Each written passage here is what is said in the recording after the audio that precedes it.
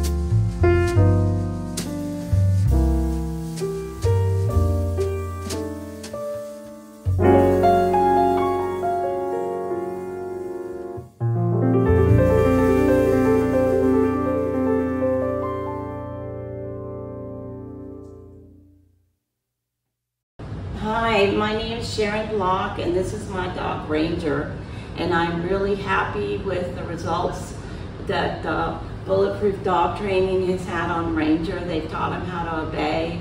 Before, when I had him at home, I didn't want to have to give him away because I couldn't control him. He would not obey me, and now he is obeying me, and he's really calmed down, and they've done so much work.